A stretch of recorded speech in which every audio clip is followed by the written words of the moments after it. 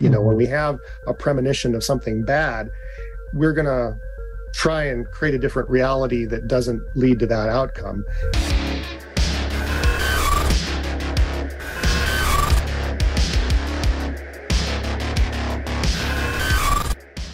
Welcome back. I'm here with Dr. Eric Wargo. How you doing, Eric? Good to see you again. Great. Good to see you. Okay. In your work on time loops and precognition, precognitive dreams, you've been delving into another area, or perhaps the same area, but just expanding it outward, with how to leverage precognitive insights to create, to come up with novel ideas. And in some sense, novel ideas that didn't exist before, that the creator didn't really even do the work. It's just almost as if they received it from on high, like an insight.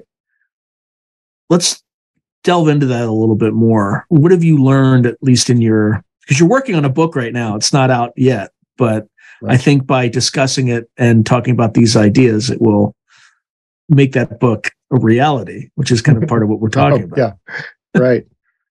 So the book I've just finished now, the working title is From Nowhere, and I can explain why I'm calling it that now. The publisher may decide that that's not the best title, but hopefully they'll keep it because I like that title. But this is really where I've been going with this research ever since I wrote Time Loops. It's honestly the book I wanted to write right after Time Loops, but too many people kept coming up to me at conferences and sending me emails about dreams and wanting to know about dreams. So I thought, okay, I need to write a book that kind of distills this into a guide, essentially about dream work. But what's really fascinating to me is precognition and its relation to creativity. Mm-hmm. Some of the most striking examples of precognition, in any ESP book, and in my book Time Loops, for instance, are accounts, for instance, of writers who, write a story that then comes true. And these are... I have many examples of that, personal examples. But there's plenty of public examples. You can go online and Google, literary prophecy and things like that and come up with a lot of examples. But when you talk to writers, talk to actual writers or artists of any kind, they have these stories, these personal stories that it just happens again and again and again. And it's, I think, just as prevalent and just as important as precognitive dreaming. And if you're a creative person, it's probably even a better way of getting in touch with your precognitive nature is really scrutinizing, not just your finished works, but your sort of aborted, started fragments that are living on some hard drive somewhere and that you're kind of embarrassed of maybe, or just never went anywhere.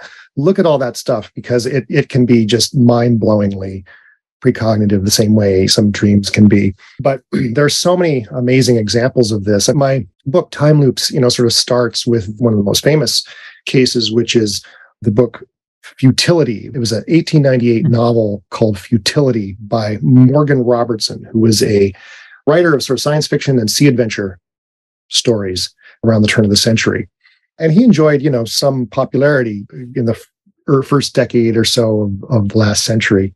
But he wrote this book called Futility about the biggest ocean liner ever, called the Titan, which collides with an iceberg on an April night in the North Atlantic on a run between New York and Liverpool. Okay, and almost all the passengers die because there's too few lifeboats. Okay. Well, 14 years later, on an April night in the North Atlantic, on a run between Liverpool and New York, the biggest ocean liner ever, the Titanic, hits an iceberg and most people die because there's too few lifeboats. Well, pretty uncanny, and it's been debated widely by skeptics and paranormal researchers and so on. And skeptics say, well, in the universe of events, there's always going to be some coincidences. Okay.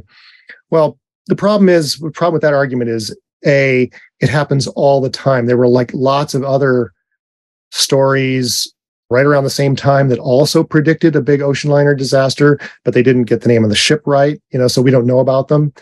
And countless people had dreams and premonitions of all kinds in the days and weeks leading up to the Titanic disaster. And just in the universe, in the larger universe of events, artworks and literary works and so on that seem to prophesy big news events, at least, are myriad. And for instance, 9/11 is a big example that I write about in my new book. There's just countless cases of artists, writers, filmmakers, visual artists, musicians. Didn't Tom Clancy have a plot point about something like that? Flying a plane into buildings? Well, I don't know. He may have, but the pilot episode of the Lone Gunman series, which was a spinoff of the X-Files, in March of 2001, their pilot episode was about a rogue element of the government remote controlling planes to fly into the towers. But there were tons of other examples. And the example that is the most striking and most just astonishing, honestly, is a sculptor named Michael Richards. And this is not the comedian Michael Richards. This is a Jamaican-American sculptor named Michael Rolando Richards. He was sort of an up-and-coming Black sculptor in the late 1990s. And he had sort of made a name for himself with these works that sort of were about the struggles of being a Black artist in a white-dominated art world. But they were all on themes of flight and crashing and planes crashing and people falling from the sky and so on. And he had one particularly striking sculpture called Tar Baby versus Saint Sebastian. It's a sculptural self-portrait, and he's standing vertically erect, kind of like a building or whatever, and he's being pierced by all these airplanes, okay? And he's in an aviator suit, and he's being pierced by all these airplanes. Well, he died on 9/11 because his studio was on the 92nd floor of Tower 1. Yikes. Yikes. Yeah. But there's just a million examples of this kind of thing. I mean, the thing is, it's so common that you can't just point to this as oh, well, in the larger universe, there's going to be coincidences like that. It's just not the case. I mean, he was doing art about this kind of traumatic destruction and death around planes and stuff for a couple of years leading up to that. And some of the works that he was working on in his studio that visitors had seen in his studio, of course, they're lost, were one of them was his own torso with wings crashed to the ground. And one was of himself riding a burning meteor, stuff like that. So very striking. But this is so common. And there are so many great examples from writers. There are a lot of examples from science fiction writers, I think, because we have an expectation that maybe science fiction writers often predict the future because it's kind of part of their job to do that. But writers like Phil Dick, he not only kind of foresaw a lot of technical and social developments in our society, which is, you can call it precognition if you want, but I tend to think of it just as kind of extrapolation from he was very current events. Yeah, he was very deliberate about that, but he was also precognizing things that are totally unpredictable. One example, I mean, there are many examples. Anthony Peake has a whole book of examples of his precognitive literary works, and I've added some in my book, Time Loops. I have a whole chapter on Phil Dick, and I've got more examples that I'm talking about in the book that I've just finished. But one example is that in 1960, he wrote kind of a short novel about these entrepreneurs building a robot Abraham Lincoln, okay? And couldn't find a publisher, so it just sat in his desk drawer, so no one read this novel. But then 2 years later, Disney unveiled its animatronic Abraham Lincoln. It's still one of its most famous exhibits ever. And so Phil Dick thought, oh my God, he clipped the news story and said that, here I'm a precog, just like in my stories, because I predicted this. But the most amazing thing are the details that he predicted. And he was living in the Bay Area when he wrote this. And it sort of centers on one of the entrepreneurs and his kind of obsession with this young woman that they've hired to kind of do work on the Lincoln robot. And one of her jobs, is she's staying up late at night. There's a scene where she stays up late applying makeup to the face of this robot Lincoln to bring verisimilitude to this android. Well, a decade and a half later, he finds himself living in Orange County, not too far from Disneyland, okay? And he meets one of the women in his apartment building, and it's a young woman, and he was probably attracted to her like he was attracted to every young woman in his life. And she says, "Oh yeah, I work at Disneyland." He said, "Oh, what do you do at Disneyland?" "Oh, I put makeup on the Abraham Lincoln, animatronic Abraham Lincoln late at night so that it looks real in the morning." These kinds of just impossible. Are you familiar with Tim Powers? Yeah. Mm-hmm. I don't think I've read any of his books. So Tim Powers was good friends with him. I've interviewed, I know Tim from my publisher and stuff like that. And yeah, Philip K. Dick was very deliberate about these things. He used to consult the I Ching, and it was so eerily predictive. There were times when it would provide him with an answer that he didn't like, so he would make it sleep outside. Like, again, with the women thing, there are times that he was also not only attracted to young women, but crazy young women. Yeah. There's a whole. Anyway, I didn't mean to go off. He was a hot mess. Yeah. And he would write his books. He would consult the I Ching to write his books too, for plot points and things like that.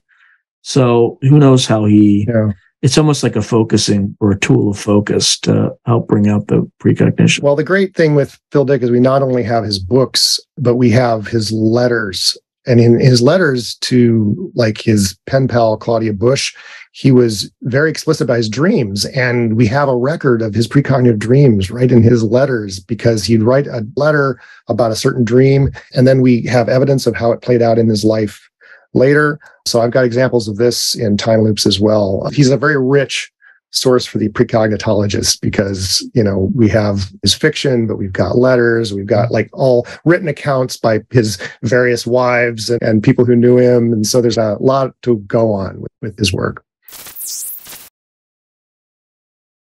So how else does it manifest? Does it work in science? Do people have scientific ideas that just or scientific theories that just kind of come out of nowhere?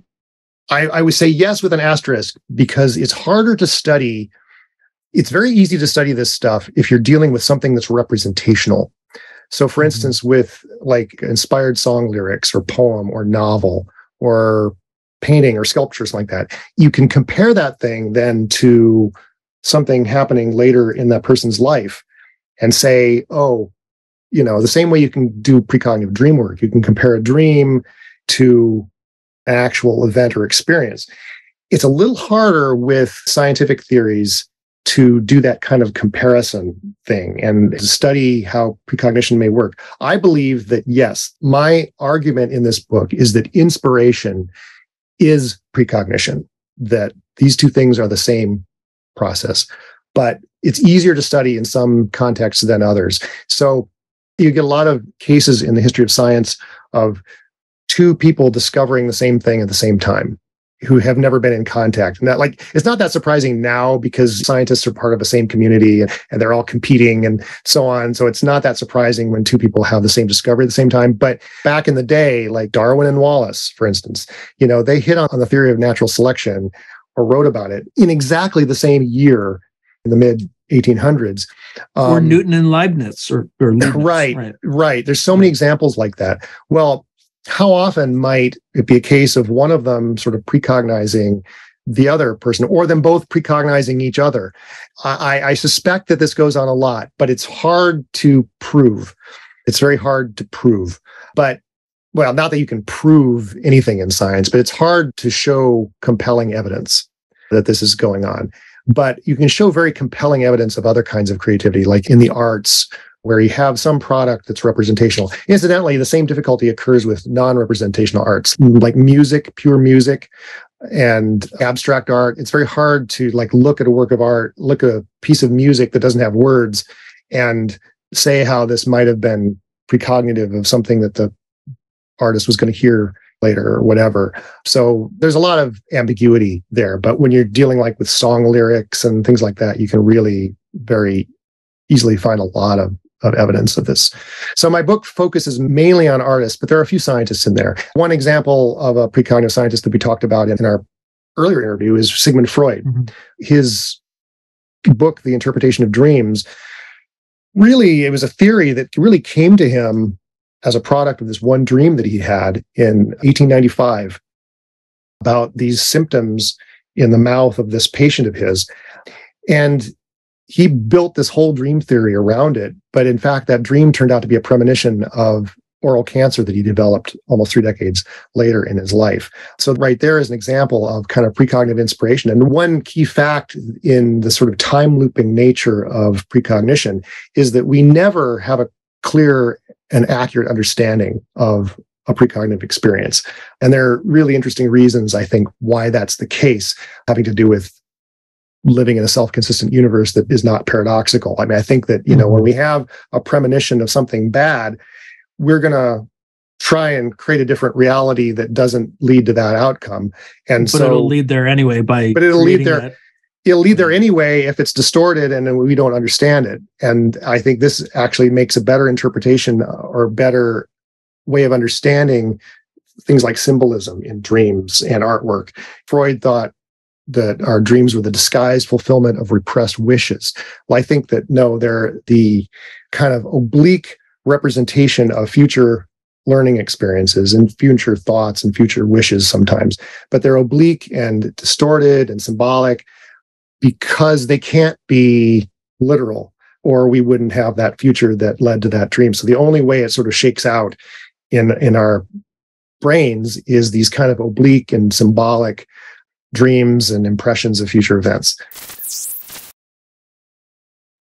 But that's an example of a scientist whose precognition was intrinsic to their creativity. Now, with the creativity that some authors have, what are some other examples? Because the other difficulty with looking at authors is sometimes on the edits, as you kind of mentioned earlier. The first idea tends to be the purest when it comes to precognitive content, but as they edit and they try to make it more realistic or more verisimilitude, whatever you want to call it, they're going to edit some of these things out. So what other examples do you have of things that were kind of not perfect, but when they wrote it, at least had core elements of a future event that happened? Let's see. I'm just trying to run through the chapters of the book in my head. I think let's deviate from writers and let's talk about a filmmaker. That's fine. Totally. Yeah. So Andrei Tarkovsky, the Russian filmmaker, is sort of famous for having, he was like all into paranormal phenomena and ESP and stuff like that. And he planned to make a film of Carlos Castaneda's books and stuff like that before he died.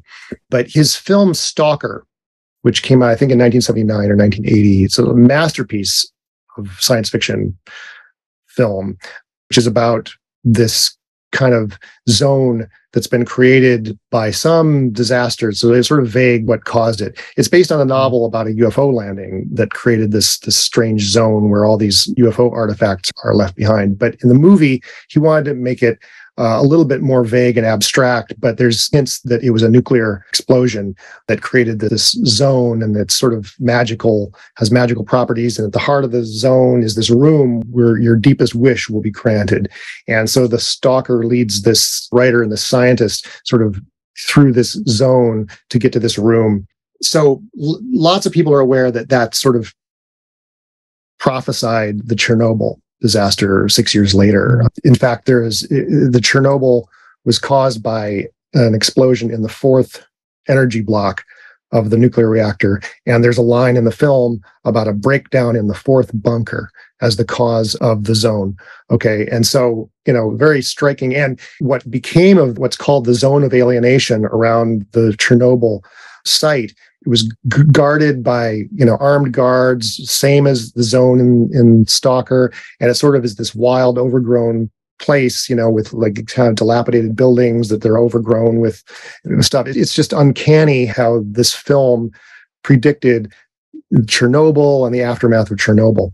But what people don't know, or they haven't quite put together, is that there's a sort of centerpiece of the story where the stalker sort of tells a story. He doesn't want to go into the room, the wish-fulfilling room, and he explains why. He tells the story of this previous stalker that had gone into the room to bring his dead brother back to life, okay? And because he had led his brother to his death in the zone. And so he went into the room to bring his dead brother back to life, and he came out, but instead of his brother coming back to life, he found himself a rich man.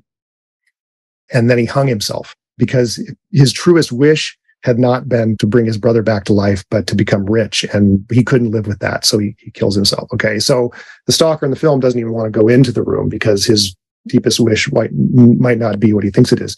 Now, they filmed Stalker in this very polluted environment in Estonia. It was downstream from a chemical factory, and there was like chemicals in the water, and people got all kinds of skin reactions and stuff. And they had to go back and refilm it because the film stock that they used on the first time was improperly processed by a film lab in Moscow.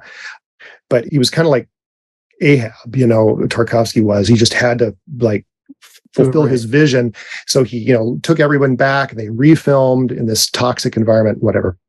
So 2 years later, his star actor who plays the writer died of an incurable lung cancer. And he was only like 52, I think, or even younger, maybe 42, maybe. And like very young, died very young of this incurable lung cancer, very baffling. And then a few years after that, while he's finishing up what became his last film, The Sacrifice, Tarkovsky was diagnosed with an incurable lung cancer. And unfortunately, he doesn't leave us a record of his thoughts in his last year. I mean, he was too depressed and so forth as he was dying. But the point is, it would have been probably apparent to him that he had led his friend to his death in the zone to fulfill his artistic vision, and had caused both of their deaths. And in fact, after he died, his wife, Larissa, also died of lung cancer. So this is like really uncanny series of events, which is represented in the film and the story in the form of that parable about the stalker. I mean, it's just wild stuff like that. And when you drill down into, like, there are a lot of examples, you can go online and find examples of artworks that prophesy some big event like 9/11 or whatever. But the amazing thing is when you know something about the artist's biography, and you can really, really look closely at how their works play out in their lives afterwards, not in terms of big historical events, but in terms of just events in their own lives. It becomes very striking that this is what's going on, that, inspiration is often, if not always, and I suggest it probably is always, a matter of sort of responding to events and learning experiences and upheavals and traumas lying ahead. All right. Now, this is a weird question. And what about things in the external environment that either aid or manifest precognition? I don't know if you talked about it or one of your co-hosts talked about it. There's something about seeing repeating patterns of numbers and things like that. Like, you'll look at your license plate in front of you, and then you look at your dashboard, and it has 1111. Yeah. Or a raven just kind of lands on your perch and just starts squawking at you. And you have like a book of Edgar Allan Poe on your desk, right? Yeah. That happened to me, by the way, like that exact thing. But these sort of things where you recognize synchronicities at particular moments in time, but it's your external environment, sort of, right? Well, that's the key. That's the key. How much of it is the external environment, and how much of it is your noticing, remembering? Right. You're remembering, noticing, paying attention. It's your attention that's a huge factor in this. And this is where the debate over synchronicity versus precognition comes in. And I get into this argument a lot. Let's really, I'd be curious here with the arguments, right? Well, okay, so let's talk about the classic case of synchronicity, which is the beetle episode in Carl Jung's book Synchronicity. Right. The scarab beetle. So what's happening is, in his narrative, and it's a very short sort of snippet, but it's probably the most famous thing he ever wrote. He's treating this young woman who's very kind of closed off, very rationalistic, hyper-rationalistic, and she's sort of closed off to the kind of mystical dimension of life. Her therapy isn't really going anywhere, and he's kind of bored, whatever. But she brings into her therapist one morning a dream she'd had the night before, that someone gave her this precious gold jewelry in the form of a golden scarab beetle, of an Egyptian scarab. And right as she's telling him this, he hears a scratch on his window, and he turns around, and it's a rose chafer beetle. It's sort of the closest relative to a scarab beetle in Switzerland.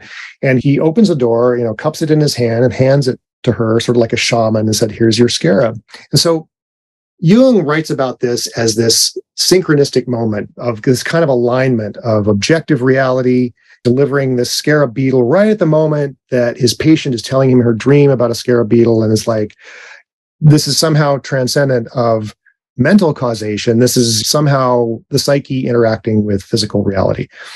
Mhm. Well, from his point of view, as the doctor sort of between these two beetles, essentially, sure, it might look like that, but he's completely ignoring the fact that this was simply a precognitive dream on the part of his patient, that he had a role in fulfilling his patient. And we now actually know a lot about this patient. And just 10 years ago, an article was published by the curator of the Jung archive in Zurich, which gave all kinds of information on this patient that was never known before. Her name was Maggie Quarles van Uppert, and she was a Dutch aristocrat, a young Dutch aristocrat. But what we now know is that she was having precognitive dreams all the time in her therapy.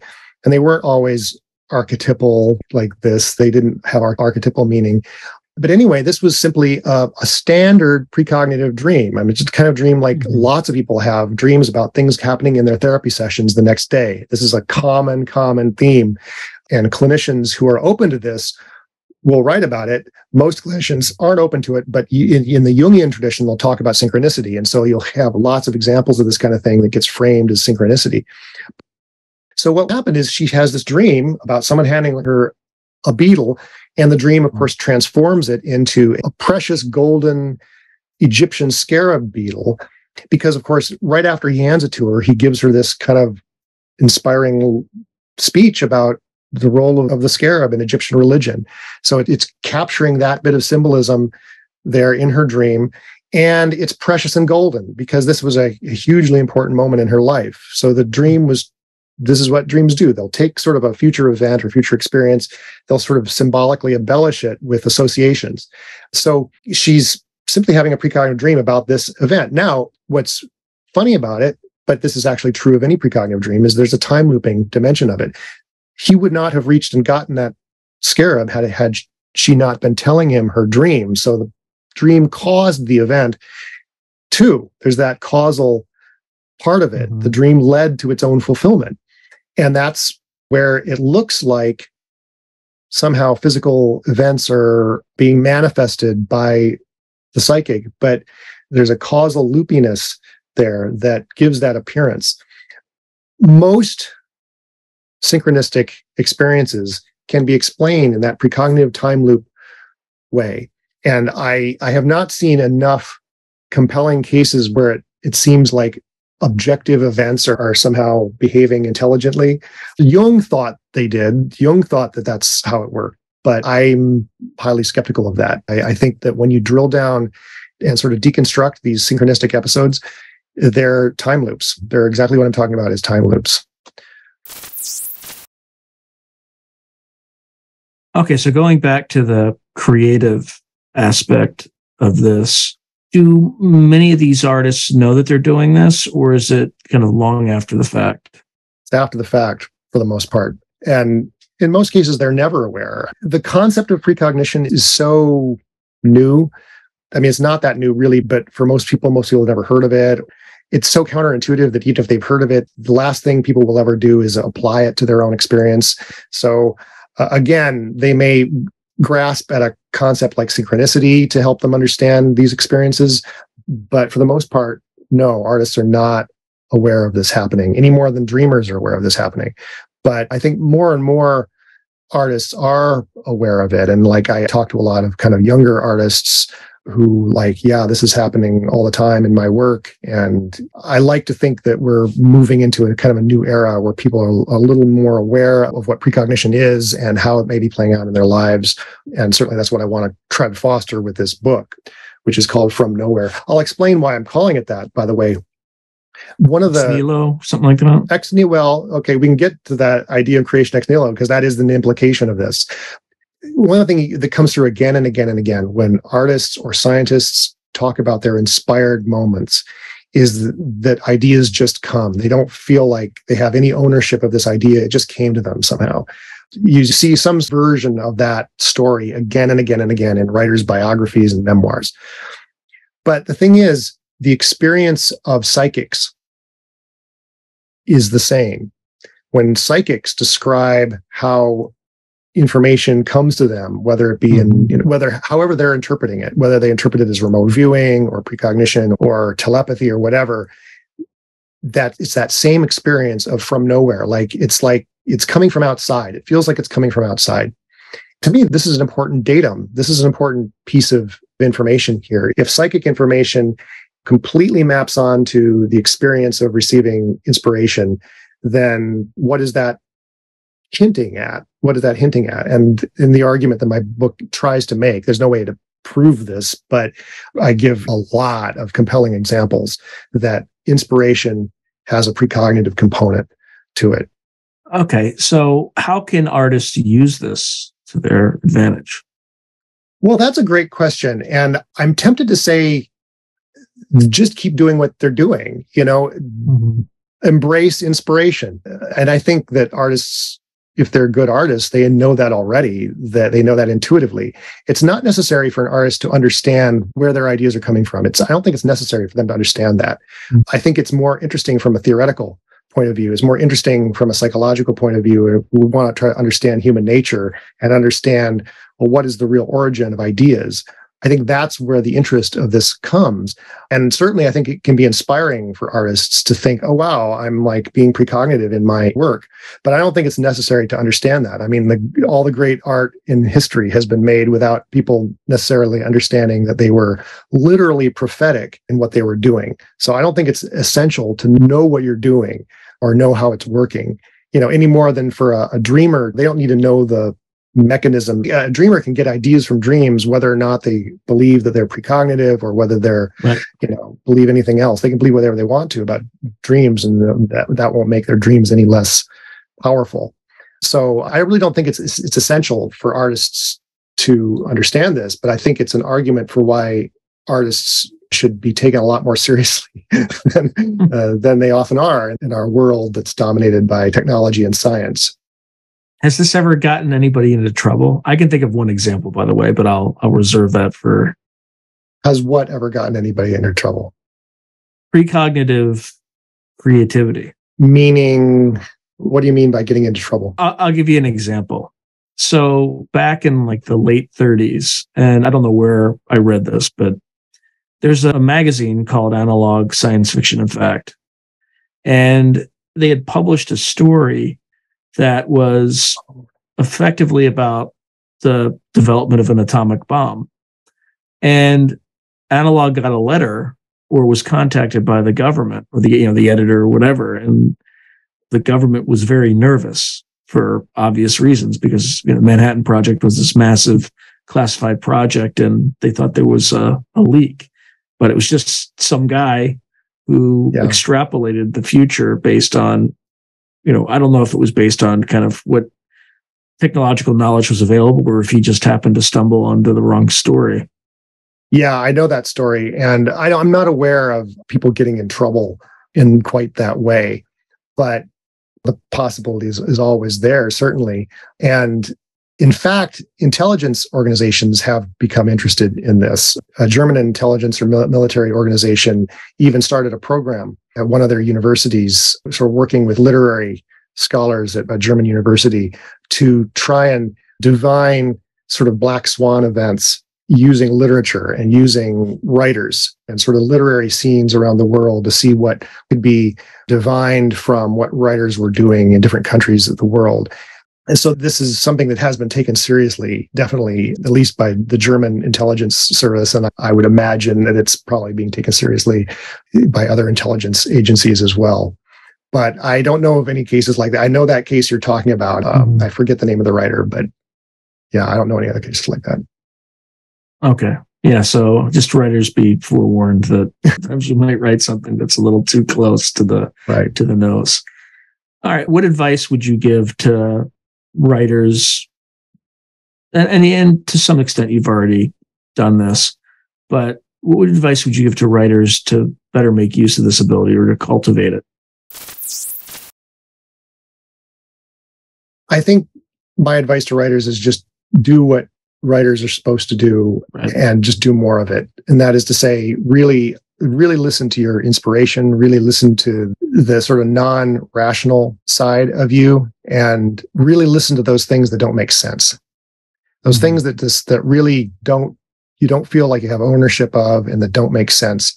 And actually, maybe one piece of advice, and I can't guarantee that this is going to produce better art, but it is true that precognition comes through most clearly when it hasn't been edited.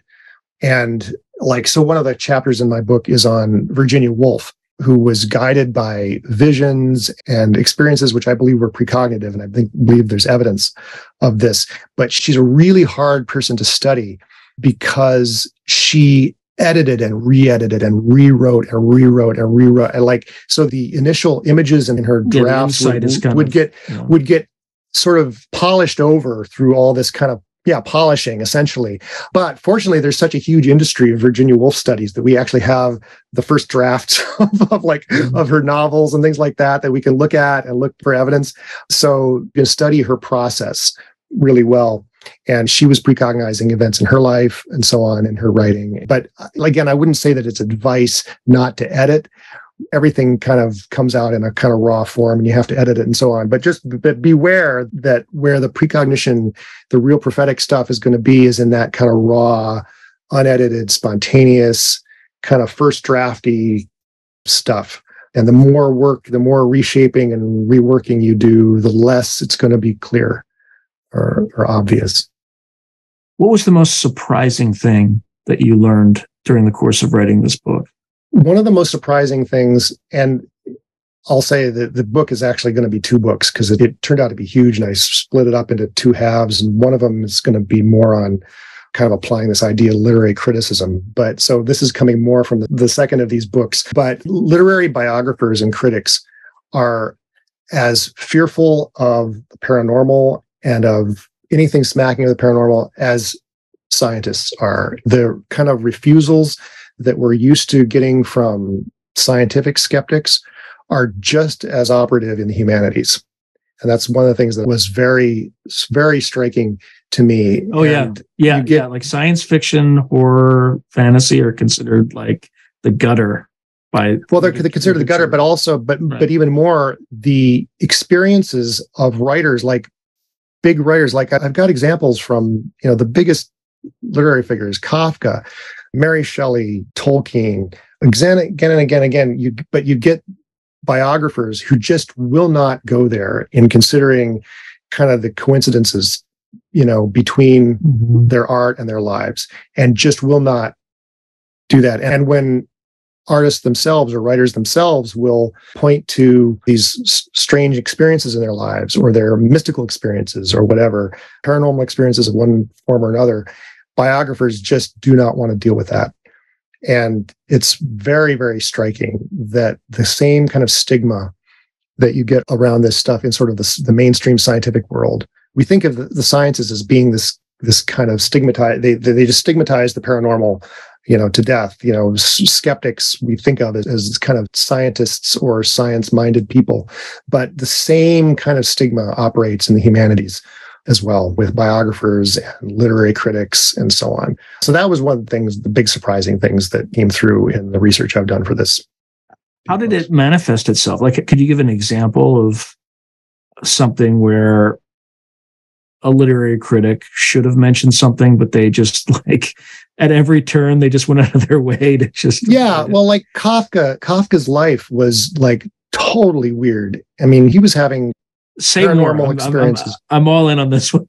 Yeah, no, he was having paranormal experiences from the get-go, and dissociative experiences, out-of-body experiences, ghost encounters, and his life is just full of synchronicity. I mean, it's just like reading about Phil Dick. I mean, his life is just as rich paranormally as someone, that we would associate with literary gutters like Phil Dick, argued to be the greatest writer ever, and he's just like those guys. But biographers ignore the coincidences, ignore the stuff. There are many biographies that have been written of Kafka that just ignore all this stuff. One of his big biographers, Alt is his last name, sort of will go there a little bit and talk about kind of coincidences between his art and his life, but he'll do it in kind of a safe terms, like the artist kind of fulfilling their own myth. This is the kind of argument you'll get from skeptics that, well, artists sort of have a unconscious template for how their life is going to turn out. And so they're just living that out. And that's why you get events in their works that resemble something happening in their life later. But when you have an open mind and you think, what if inspiration really is precognition? And it totally transforms. The evidence floods in. Yeah. But you have to bring the kind of biographical focus to it, because Kafka was not precognizing public events in his life. And I will hasten to add, I'm not arguing that he was somehow predicting the Holocaust and stuff like that. That's been argued before, that he was kind of a prophet of the gulags and the Holocaust and all that. And that is not at all what I'm arguing. I'm arguing that he was precognizing very personal things happening in his own life. Right. But yeah, you need to bring that biographical focus and link their works and their lives in a very kind of fine-grained way. In other words, you can't just take either their works in isolation or their biographies in isolation. You kind of have to look at both. You have to look at both, yeah. When does this book come out? I don't know. I'm just now looking for a publisher. So I'm hoping it'll come out some point in 2024 is my hope. That's fast, man. Well, I don't know. It usually is publishers about move at a glacial pace, right? Well, they do, but I'm hoping to find a publisher by the end of this year, so that hopefully it'll see the light of day by the end of next year. That's my hope. I don't know. All right. Well, good luck with it. I think it's going to be a fascinating book, and I think your research is fascinating. And I'm kind of getting sucked into this whole time loop stuff, and just trying to learn more about it, because I think I'm open to it. I don't know what it means or what it implies for the human species, but there's definitely more than what we see. And there's definitely evidence of all these sorts of things in the world that traditional materialist science ignores it. And I don't know if it's that they're afraid of it, or if it's that people can't imagine a world where it's more open, right? Imagine the disruption that, again, we're not talking about telepathy or anything like that, but we're talking about precognition. Imagine if people were able to cultivate that talent, and then suddenly everybody's predicting everything, right? There would be an adjustment to society, and it would be very disruptive, right, for a while, but I think ultimately good for the human species. So anyway, thank you for doing your work, and I appreciate you, and I can't wait to see the book. Thank you. It's been a pleasure talking about it. Absolutely. If you enjoyed this video, please click on like, subscribe, and the notification button so that you're alerted anytime I post something new.